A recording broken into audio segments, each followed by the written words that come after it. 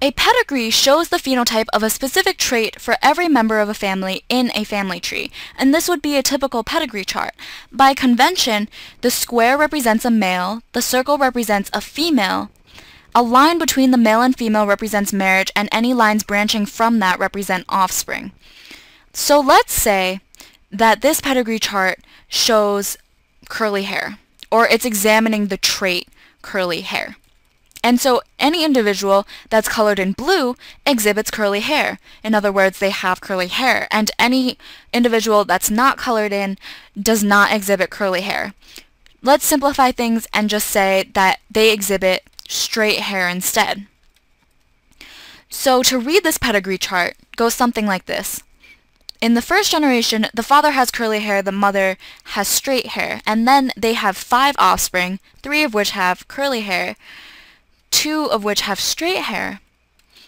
And then these offspring grow up to have children of their own, and we see again 3 grandchildren that have curly hair and 6 grandchildren that have straight hair. So this is all represented by the colored in individuals versus the not colored in individuals.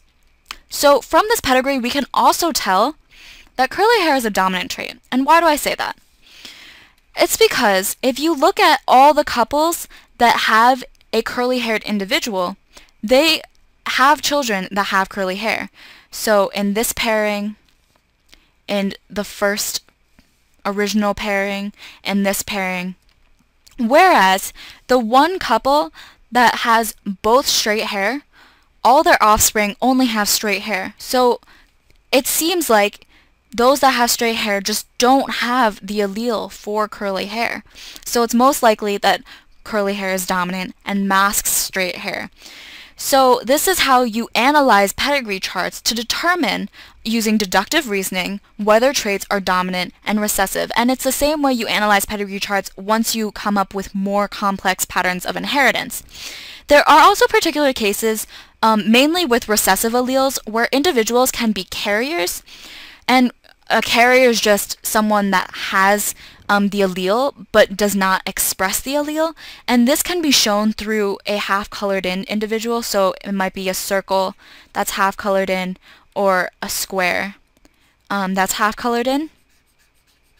And so again, these individuals have the allele but don't express it. So for example, colorblindness is a recessive trait, and in a pedigree chart for colorblindness, individuals that can have the allele for colorblindness but are not colorblind are represented as so.